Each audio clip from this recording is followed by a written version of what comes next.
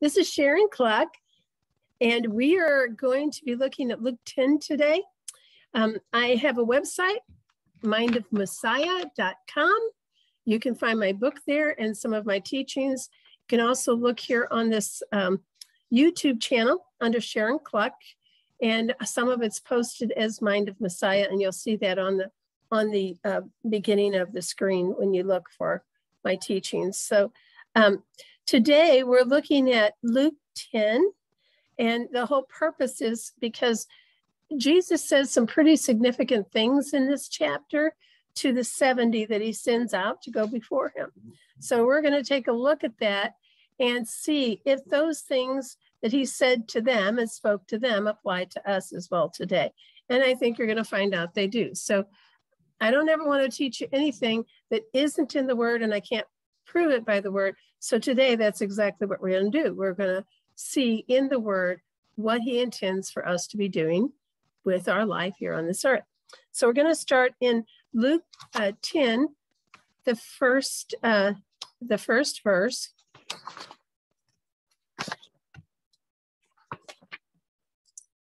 And that reads, "After these things, the Lord appointed other 70 also, and he sent them two and two before his face into every city and place whither he himself would come." So I'm just going to read through this and comment just a little bit. Then I'm going to come back and paraphrase to you what it is that I see in this chapter. So in verse 1, it looks like that he has two sets of 70. And the reason that I say that is the word other 70 means a different set of 70. An alternate are the next set of 70. I've never seen that before. I thought that he had the 12 and that he had the 70. But according to the way that this reads in the Greek, he had more than one set of 70. So he tells them that, that the harvest is great, and that can mean that it's large or it's already past. So if it's great, it could actually already be past or spent. And for us today, what that's basically saying is you guys are running out of time. The harvest is great. You're running out of time. So I think we can truly say that. In verse 2, it says, "Therefore, said he unto them, the harvest truly is great, but the laborers are few. Pray ye therefore that the Lord of the harvest, that he would send forth laborers into the harvest." So a laborer is somebody that toils. It's a teacher, a worker. And he tells us to pray that we would have laborers, more laborers. And when it says pray, that word is G1189. It means to petition God for that.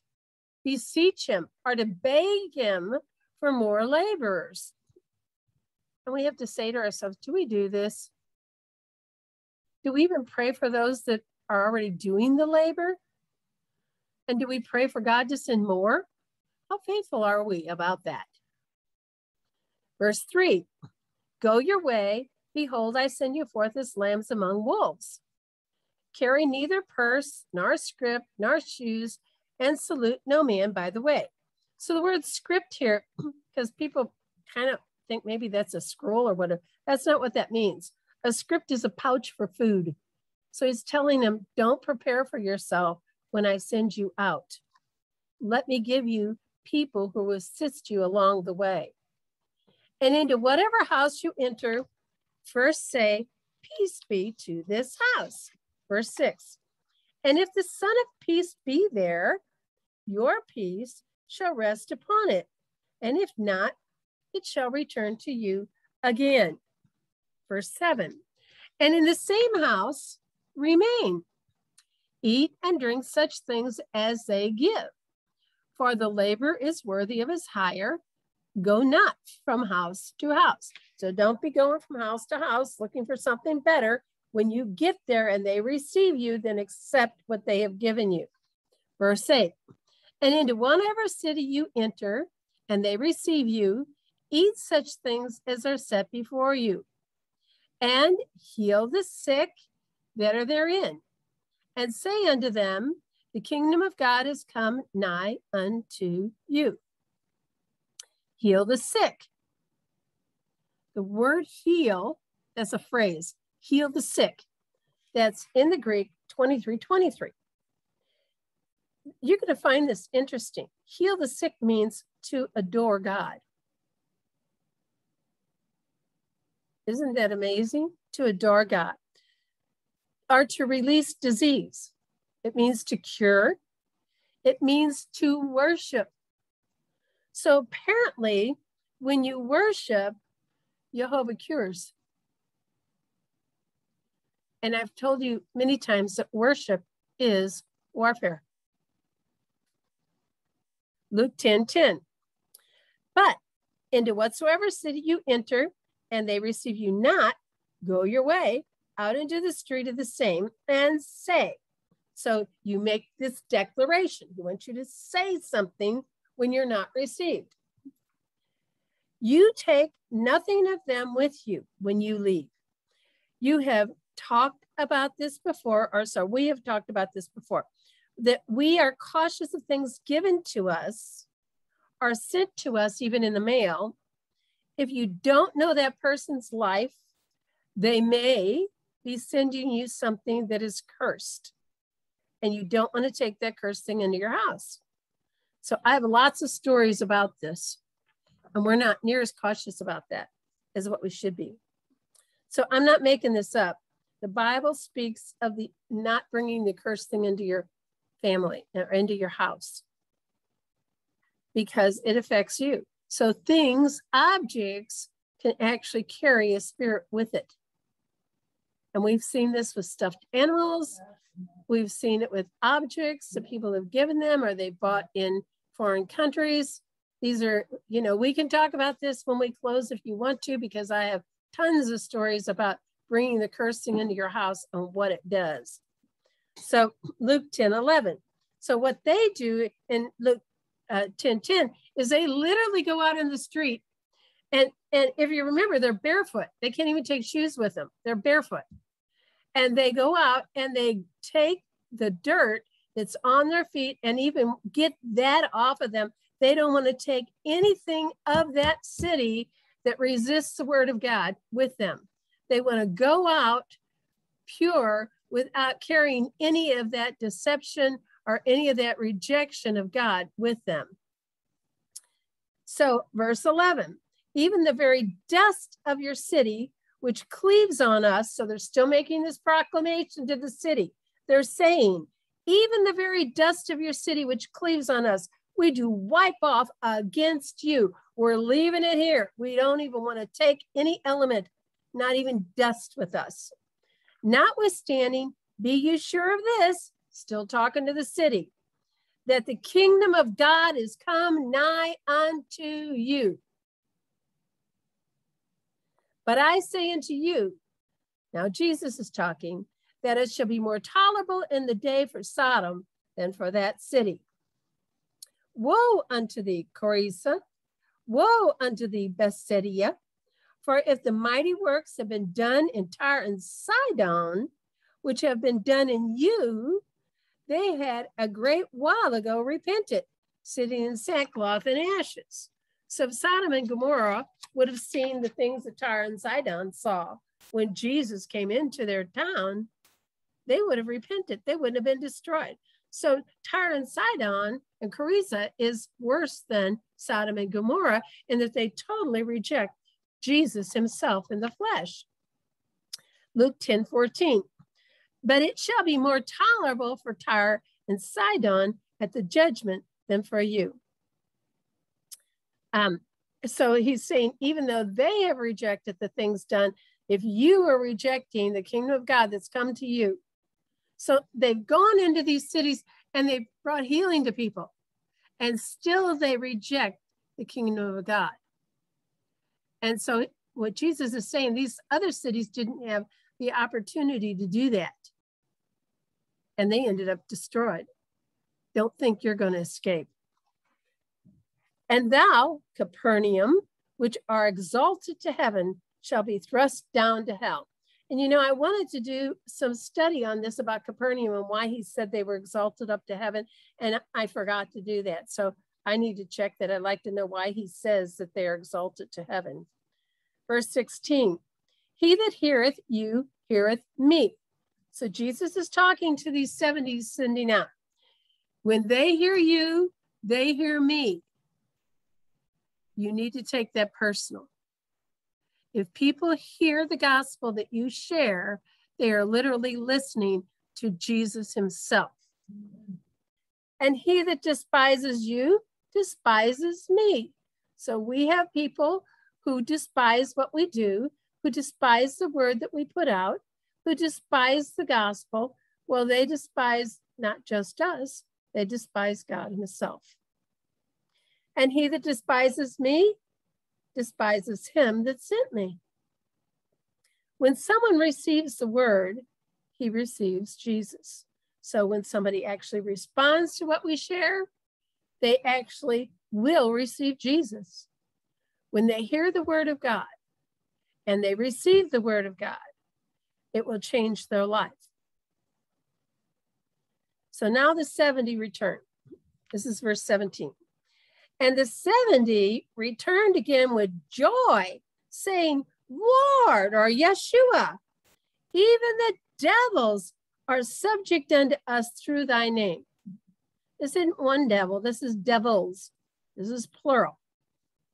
Luke 10, 18. And he said to them, I beheld Satan as lightning fallen from heaven. He already knows the power he has over Satan. He already knows his power is greater. And he saw Satan falling from heaven because he's the one who threw him out. He also witnessed from where he was what was happening as these 70 are taking authority over demons. So they've gone out to heal, but while they're healing, they're casting out devils. We've talked about this frequently. Many times in the Bible, when devils are cast out, healing comes, sickness leaves. We see that frequently in the scriptures. Behold, I give unto you power. So this is verse 19. Behold, I give you power to tread upon serpents. That means something that pierces or stings. Scorpions. The words, actually, scorpions are something that pierces or sting. Serpents is something that lies cunning, malicious, a malicious person, and especially Satan. So when he says, I give you power to tread upon serpents, he's talking about treading upon the devil and upon scorpions. Those are things that pierce. This the number on serpents is 3789. And he says, and over all the power of the enemy, and nothing shall by any means hurt you. Let me read that again. I give unto you power to tread upon serpents and scorpions and over all the power of the enemy, and nothing shall by any means hurt you. We're going to come back to this in a little bit. Verse 20, notwithstanding in this rejoice not, that the spirits, which are superhuman angels, that's 4151, subject unto you. It can also, the spirits can also mean breath. It can mean life. It can mean, but in this context, he's talking about superhuman angels, which is listed under 4151. Notwithstanding in this, rejoice not that the spirits are subject unto you, but rather rejoice because your name is written in heaven.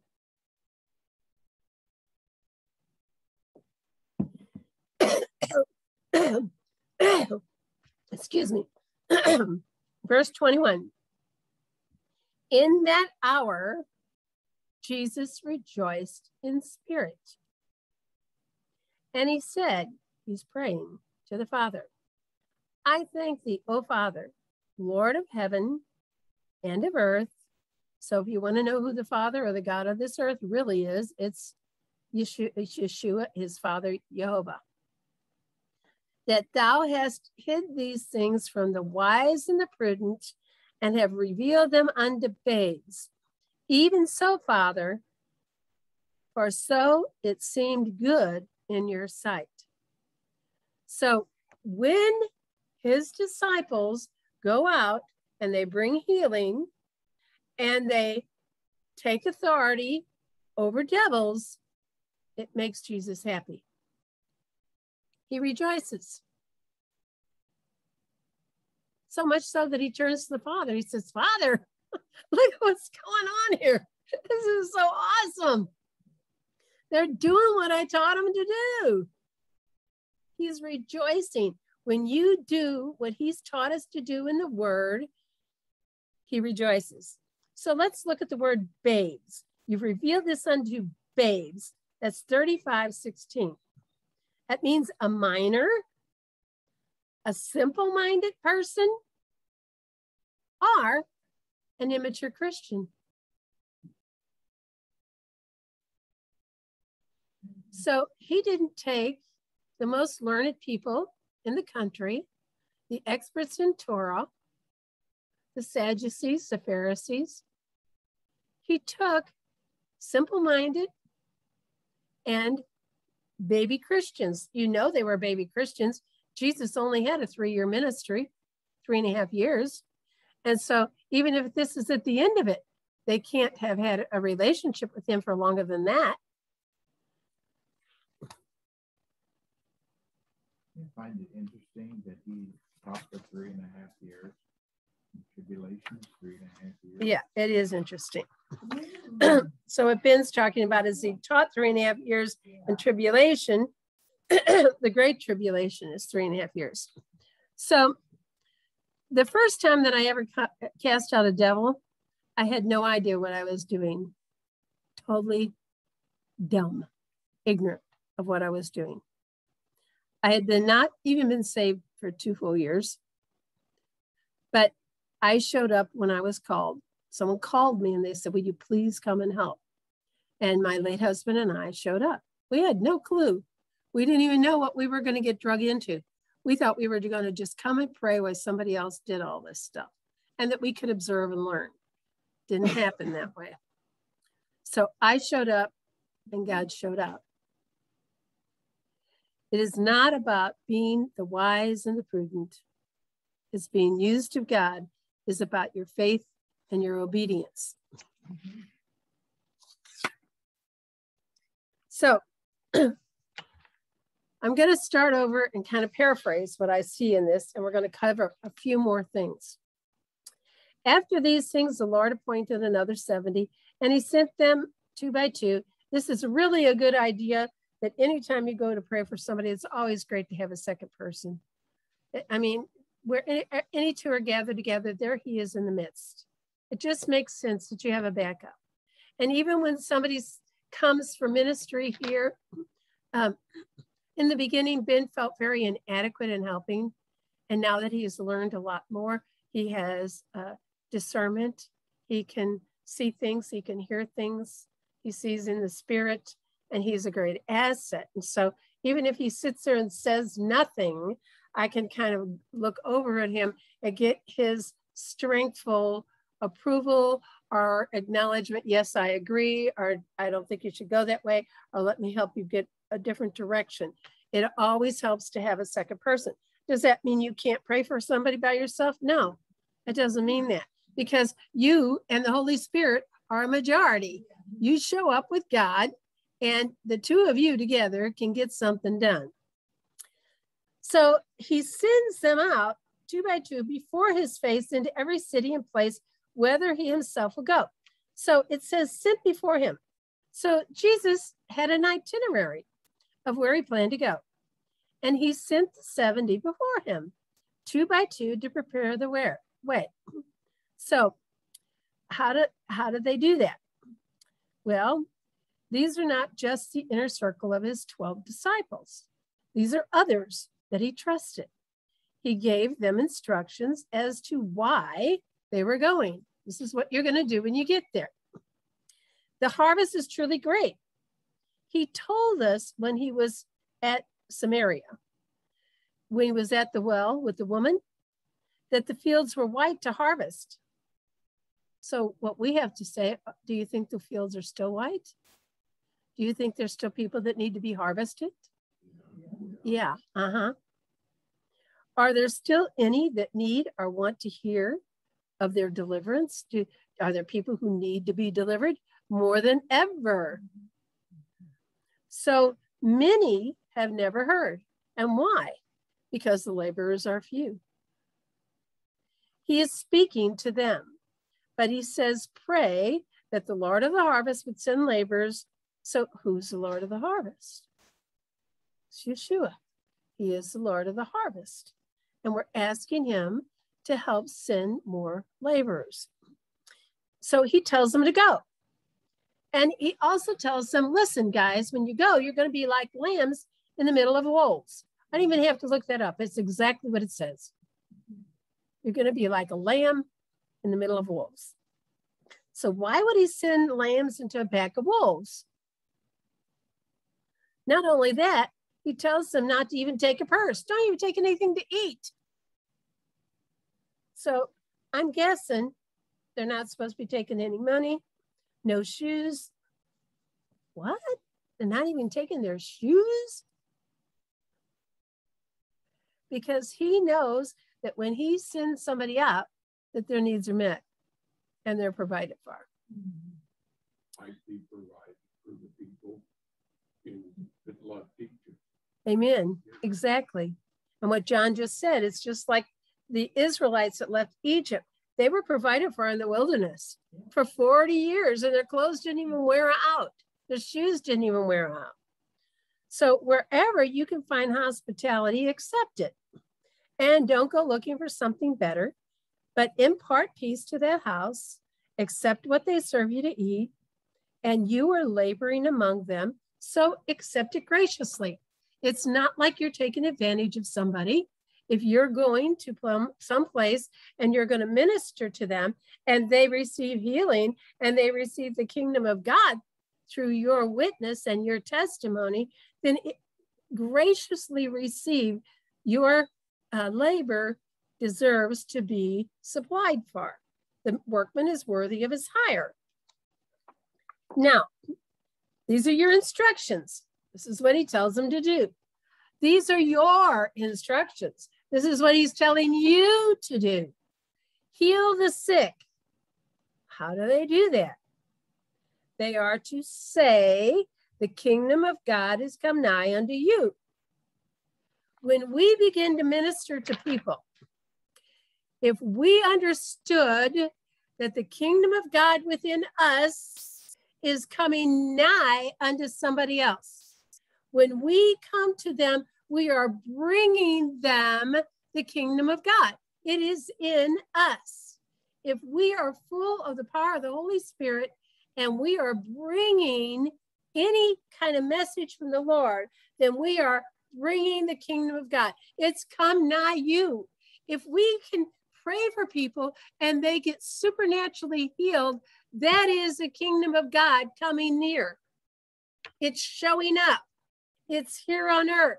It's not up there. We don't go up, have to chase it and go to heaven to get it. It's right here. He said, the word of God is nigh thee, even in your mouth and in your heart. So the instructions are that when they go, they heal the sick. He didn't say, preach the gospel, tell them I'm going to be crucified and they can be born again. He said, heal the sick. Heal the sick. So how do they do that? By saying the kingdom of God is nigh unto you. They understand that when they are in the presence of somebody else, they have brought the kingdom of God. What does the kingdom of God have? Well, it doesn't have sickness. Sickness. The kingdom of God doesn't have sickness. The kingdom of God doesn't have poverty. The kingdom of God doesn't have lack. It doesn't have liars. It doesn't have seducers. It's not evil. It is life. John 10:10 says, Jesus came to give life and life more abundantly. It is a kingdom of darkness that comes to steal, to kill, and destroy. He will steal your health. He will kill your relationships. He will destroy your finances. He's a killer, a destroyer. But Jesus comes to give life. And when he gives you life, not only did he give you life at birth and knit you in the womb of your mother and put all of your cells together and breathe life into you and put his name within your DNA, but he is giving you life to give to other people. Life, and life more abundantly. So how did the kingdom of God come unto them? So it came through those that Jesus sent out. So can we say that? When you enter into someone's house, are you bold enough to say, the kingdom of God has come unto you? Sure. That's true. It's a good way to start. Yeah. When we go to minister to somebody, or somebody has a need, or even if we see them in the store and they need healing, we can see them that they're sick and wounded or needing assistance in some way. If we could just say, the kingdom of God has come nigh unto you. You talk about an opener, they probably go, okay, I never heard that before, but that's what Jesus told his disciples to say. Why can't we say that? The kingdom of God has come nigh unto you. I think I'm going to start saying that phrase. When people are in my presence, I want to have the mindset that I am carrying the kingdom of God within me. And if that's true, then the kingdom of God, it should be easy for someone to get healed. So if we really understand that we're carrying the kingdom of God within us, it shouldn't be hard for healing to manifest in those that we are ministering to. It would be really nice if we would just ooze the presence of God, and that when people get near us, that they could tell that we've been with God. I've been around people like that. I wish that I was more like that. In verse 10, Jesus tells them, if they don't receive you, just go your way. Don't take it personal, but make a declaration as you go. So don't just go and ponder it and think about it. And you know why I think he had them to make a declaration when they went? Because otherwise we would go away wounded and thinking, oh, they rejected me. You know, I tried so hard to share with them and they just rejected me. I just feel so bad. I wasn't able to get anything done. No, you make a declaration as you go. Be sure of this. The kingdom of God has come nigh unto you. However, I'm going to wipe the very dust of this city that clings to my feet off, and I'm not taking any of your curses and unbelief with me when I go. But know this, that when you reject the King of the heavenlies, which is here in your presence, dwelling in me, there are consequences of your rejection. When you make a declaration like that, that depression of feeling rejected doesn't have any hold on you. You made the declaration. You announced that it wasn't you who failed. It was them who rejected the word of God. And it allows you to have boldness to move on to the next person and not feel like a failure. In verse 13, Jesus begins to name some of the cities that have rejected him and what that will cost them. In verse 16, Jesus says that he that hears you, hears me. So if they despise you, they despise me. And if they despise me, then they despise Yahweh who sent me. Again, he wants them not to take this personally. They're not rejecting you. They're rejecting the message that you're bringing. They're rejecting Christ in you. Yeah. It's not about, oh, they'd be happy to go have a beer with you. They'd be happy to tell dirty jokes with you. But when you bring in the kingdom of God and it doesn't set well with them, remember, it's not you they're rejecting. They would receive you under a different circumstance. It's not you. It's who you've become, because you're no longer the old man. You're a new man. You're a new creation. Everything is brand new, and they don't recognize it. They don't know how to see that or comprehend it or understand it. So the 70 go out, and they're like sheep among wolves. but they go anyway. So sometimes we feel afraid. You know, the word courage wouldn't exist if it wasn't in the face of fear. There has to be fear before you can be courageous, before you can overcome it. So just because you get in the presence of fear doesn't mean that you run or that you avoid it. It means you face it and you're courageous, like a good soldier, like Paul told Timothy, like a good soldier. They're carrying with them the kingdom of God. The power of the creator of heaven and earth is residing in them. And so what happens when that is like that? Do they get eaten by the wolves? 70 returned. None of them got ate up by the wolves. They went out like little sheep in the middle of a pack of wolves. But nobody got ate up. They all returned. And they returned victoriously.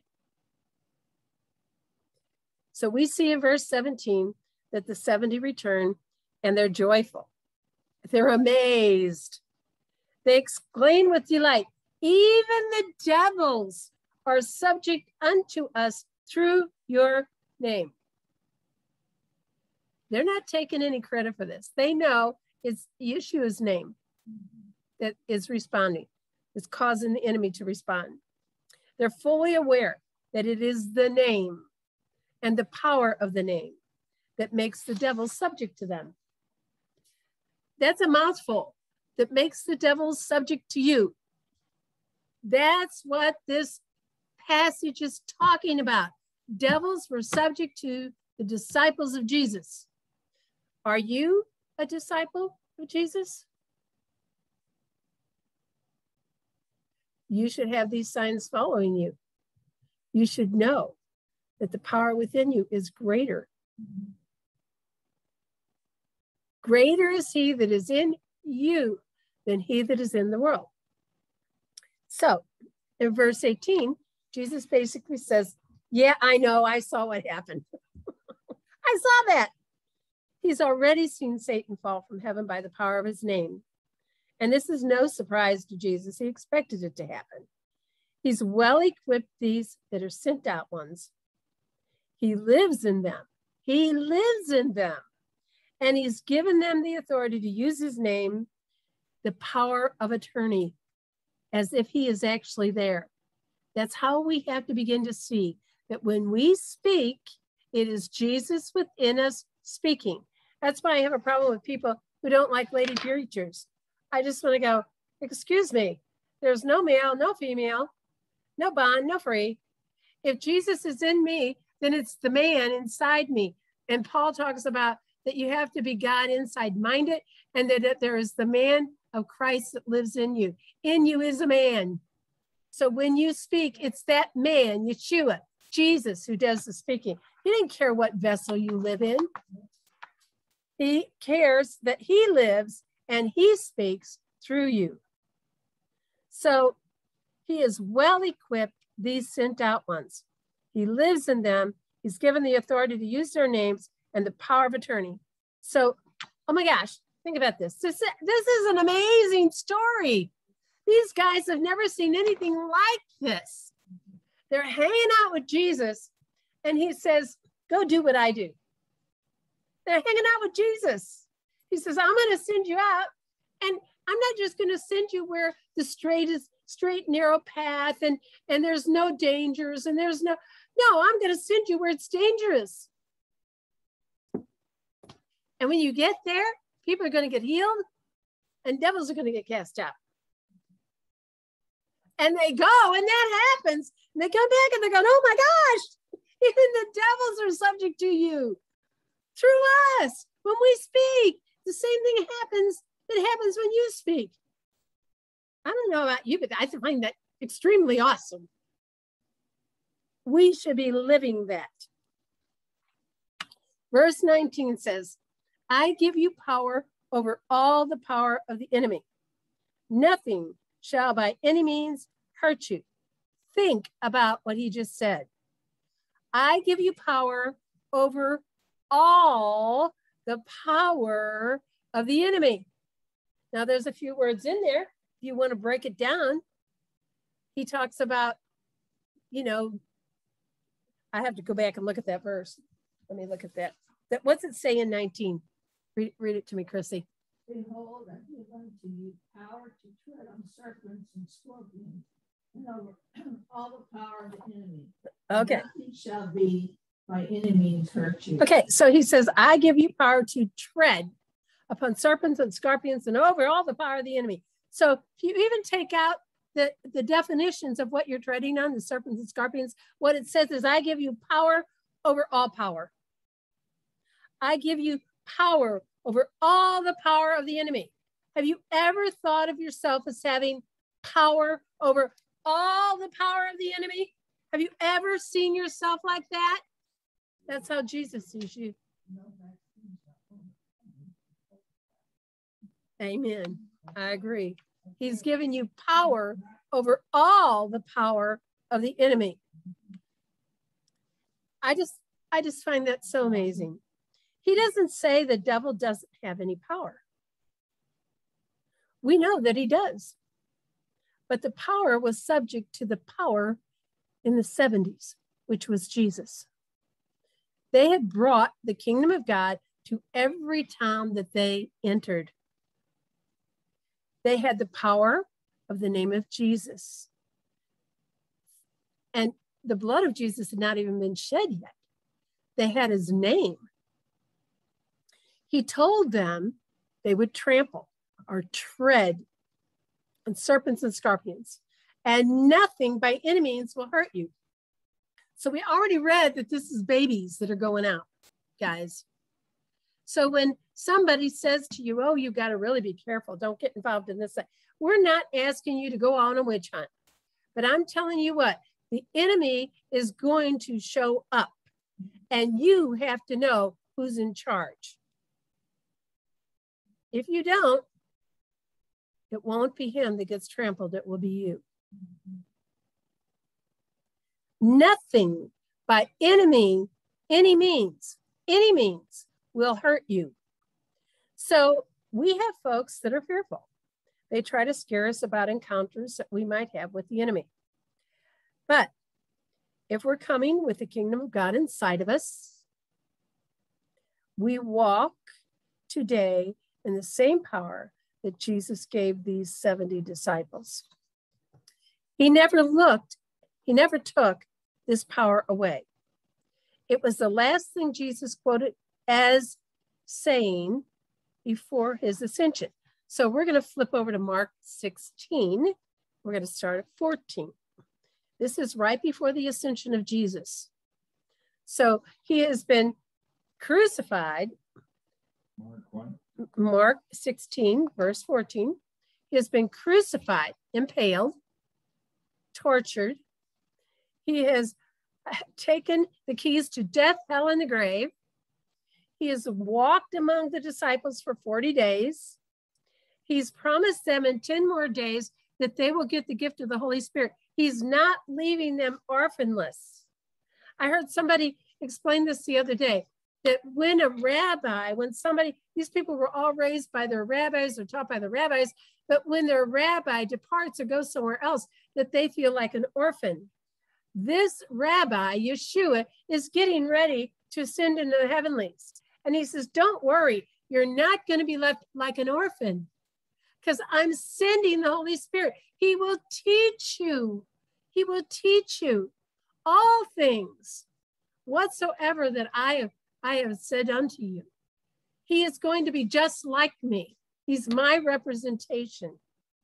So Mark 16:14. Afterward, he appeared unto the 11. So he's talking to the 11. We don't have Judas, so we don't have 12. Now we have 11. As they sat at meat. So they're sitting around at a table and they're conversing. He upbraided them with their unbelief, or he chastens them with their unbelief and hardness of heart. So these are 11 guys that walk with Jesus. And they have hardness of heart. They have unbelief. I know. People are shaking their heads. How could that be? Well, that's why the man that came to Jesus for healing of his son says, I believe, help thou my unbelief. All of us still have areas of unbelief that we're walking in, and we need to understand what Jesus has done for us so we will quit walking in that unbelief. And the reason that he's correcting them is because they didn't believe them which had seen him after he was risen. So when some said Jesus rose, they went, nah. Instead of going, hallelujah, they went, nah. And some of us still have a hard time believing some of the things we see and hear today too. So he's speaking to his inner circle, and he says that some have unbelief and hardness of heart. So why was our heart hard? It was because of unbelief.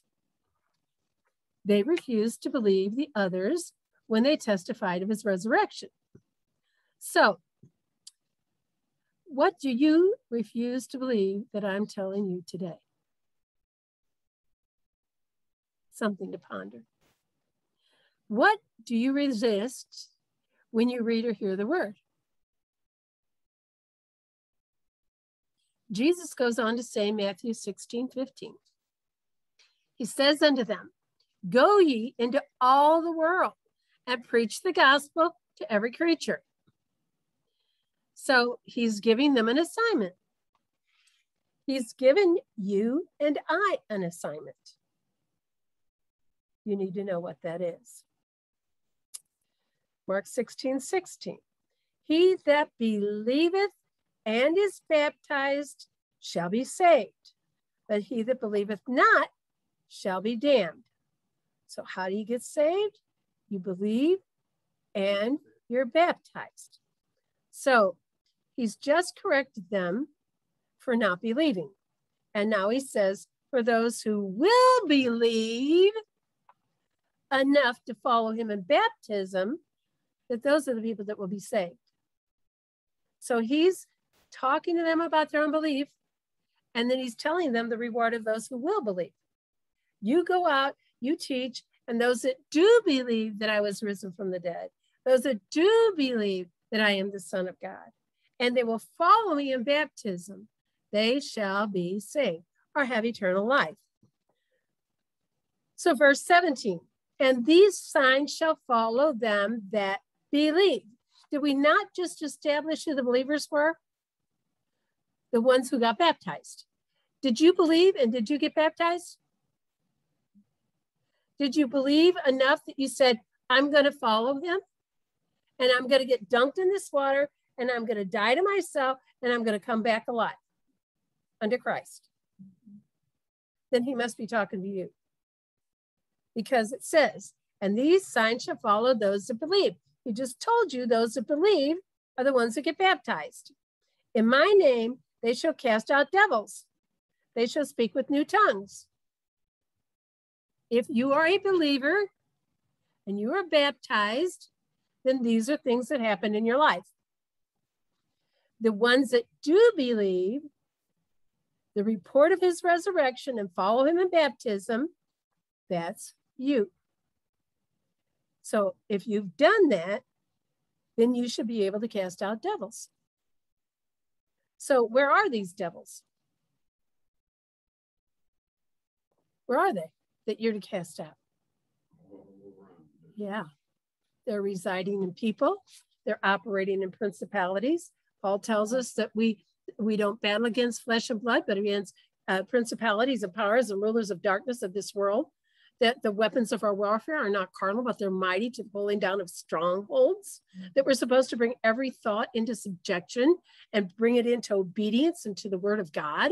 We're not supposed to let our thoughts cause us to have fear, to cause us to have unbelief. We made a decision. We made a decision that Jesus Christ was crucified for our sin, that he took our sin. He was impaled for our, wounded for our transgressions, bruised for our iniquities. The chastisement of our peace was upon him, and by his stripes, by the beating that he took, we are healed.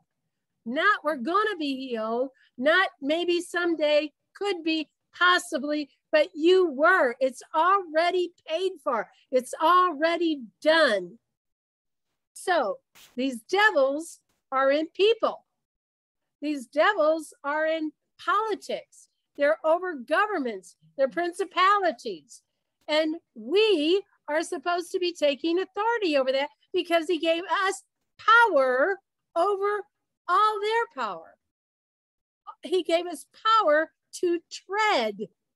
That's what we're supposed to be doing, treading. You need to put the devil's name on the bottom of your shoe and start treading, start walking. These boots are made for walking.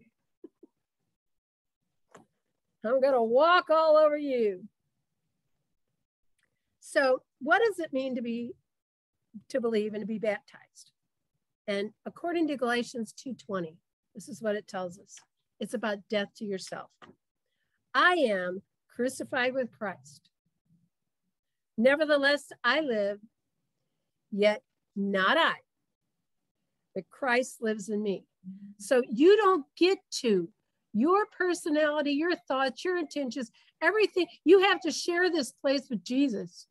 This is not just your body and your temple all alone. You're sharing this with Jesus. I am crucified with Christ. Nevertheless, I live, yet not I, but Christ lives in me.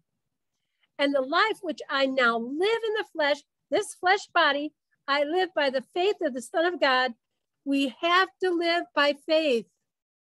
If we live by fear, we will activate the devil. If we live by faith, we will activate Yahweh. And who loved me and gave himself for me. That's what being born again is, being crucified with Christ and coming alive unto him again. It is by his faith that you live this new life. It's an ongoing life of faith. It's not a one-time event. It's not, I decided to follow Jesus. I got my ticket to heaven. I'm on my way. No, this is every day, every day, every day. We live by faith every day. It's a daily death. Quit doing what you want to do. Quit thinking you have rights. Quit thinking you earned this. We are dead. We don't have rights to anything. We are servants of the Most High God. We belong to him. We all have been given a measure of faith. And this is a gift. So even the faith that it takes to believe is a gift. So when we go back to Mark 16, what happens to those people that believe and are baptized? Remember, we already established that that's you. They have the power of Christ.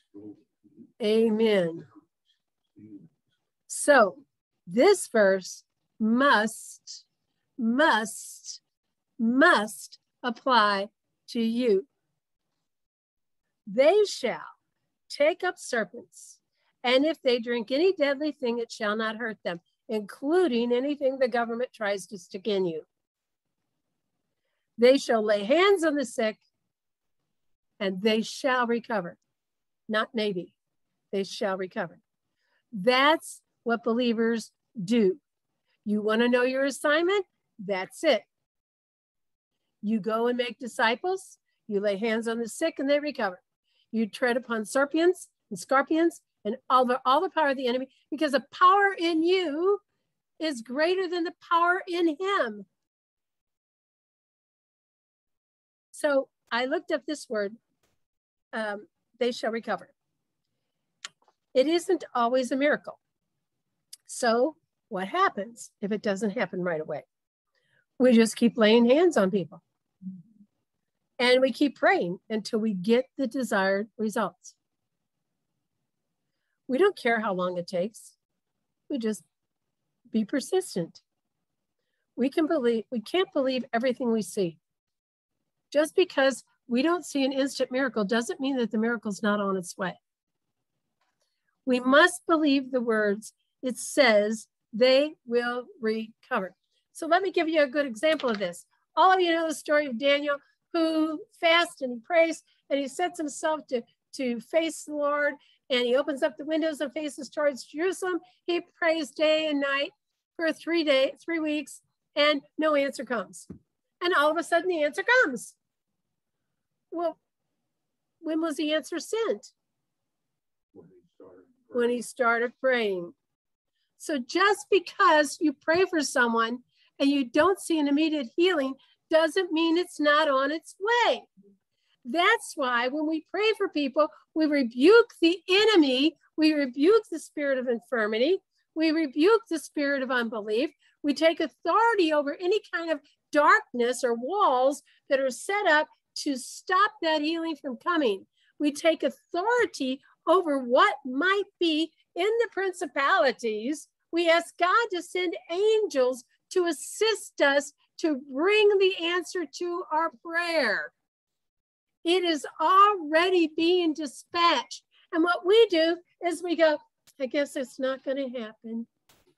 We just negate the answer's on its way, and the angels are going, oh, they quit believing. Oh, I guess I'm not supposed to deliver this. I mean, I don't know what the angels say. I'm just imagining that. But I'm telling you, if I had if I were an angel, and I'm not, but if I were, and I'm coming with an answer, and somebody goes, oh, it's just not going to happen. We're going to give up on that. We'll try something else. We'll go the way of the world. We'll look to science instead of looking to God. And it's like the angel goes, you just tied my hands. You just stopped my delivery. I was on the way and I got a message not to come. Shut your mouth. Quit negating the things you prayed for. Keep believing for the miracles that you have asked God for. Let him work through your confession of faith, not your confession of doubt and unbelief. Believe God. Keep believing. And if you don't see the manifestation, keep thanking him for it, that it's on the way. Thank you that it's on the way. It's on the way. It's on the way. And we're going to rejoice right now, knowing that we received it, just like we will when it shows up. We're going to believe that we received when we pray. That's what the Bible tells us to do. Okay. So that's recovery. They will recover. So Mark 16:19 to finish the chapter. So then, after the Lord spoke to them, he was received up in heaven, and he sat on the right hand of God. And they went forth and they preached everywhere. The Lord working with them. The Lord, Yeshua, the Holy Spirit, working with them. You don't go alone. You're not alone. He's working with you and confirming the word. So you go, you speak, he confirms what you speak with signs that follow. It doesn't say that they go in front of you. Signs that follow you. So even if you walk out and you haven't seen the manifestation or the miracle, doesn't mean it's not coming. It follows. Besides that, as you go, they keep on following you. I always think about that scripture, surely goodness and mercy shall follow me all the days of my life. And I used to get up and go, goodness, hi, mercy, oh, hello, you're following me all the days of my life. Goodness and mercy, goodness and mercy. The Lord God is good. When he met Abraham on the mountain, that's what he said. His goodness passed before him. He couldn't see him, but his goodness. He is good. He's a good, good father. He brings good, good gifts. So they went out. They did what he said. They preached everywhere, and Yahweh worked with them. Yeshua, the Spirit, the Holy Spirit, was there to work with them. You're not doing this alone. Quit thinking you need to get enough courage to speak. Quit thinking that you're intimidated or you're worried about what somebody will think or say about you. Who cares? We care what God thinks about us. I'm not telling you not to use wisdom and look like a dummy out there. But if you get a prompting to go pray for somebody, you get a prompting from the Holy Spirit to speak a word, you do that. Don't walk in fear. Let him work with you. When he stirs you up to start moving, it's because he's already working in you. He's already saying to you, Chrissy, go over there and do such and such. Go lay hands on Dom. Tell him God's got a plan for his life. Do what you're told to do, because that's the Holy Spirit. The devil ain't going to tell you to do that. And when you got this unction and you almost feel this nervousness because you just feel like you got to say something, believe me, that is the Holy Spirit. That's the Holy Spirit. So he never stops working with us. It's us who gives up. He desires to confirm his word. So the example of his evangelism was to first that he sent out people that would heal. That's what Jesus did. Before he went into a town, he sent out people that would heal. And when they were healed, then they were ready to listen. If you are willing to pray every chance you get for those who need healing or delivered, we would see many come to Jesus. When people see a miracle or they get healed, they've been paying a long time. I'm telling you, they're ready to hear when that pain gets delivered or set free. They would see the power of the kingdom of God that had come to them. So what do we have to lose? And what's our excuse? We don't believe. So Jesus said, if we don't believe, we're hard-hearted. That's what he said in Mark 16th chapter. So Father, we ask you to give us a tender heart. We ask you to set us free from the spirit of unbelief. We take authority over doubt and fear and disbelief. We break its power over us in Jesus' name. We forbid you to continue to operate within our lives. We declare that Jesus is the Lord of our life. We've already followed him in baptism. We declare that we are dead to ourselves. We are dead to sin. We are dead to self-righteousness. We are dead to our pride and our arrogance. But we are alive unto Jesus Christ, who lives in us, who speaks through us, and who desires to work with us continually and to give us signs following what we speak by confirming his word. Father, in the name of Jesus, we purpose in our heart to bring the kingdom of God to those around us and to see the word of God manifested with signs following in the name of Jesus. I bless you all for joining us. For those of you that are watching this later, you're welcome to subscribe and hit the like button. That will help us to get this word out a little bit more. You can find the rest of these teachings on YouTube under Sharon Cluck, or you can find them at mindofmessiah.com. And we hope you'll join us again next time. God bless.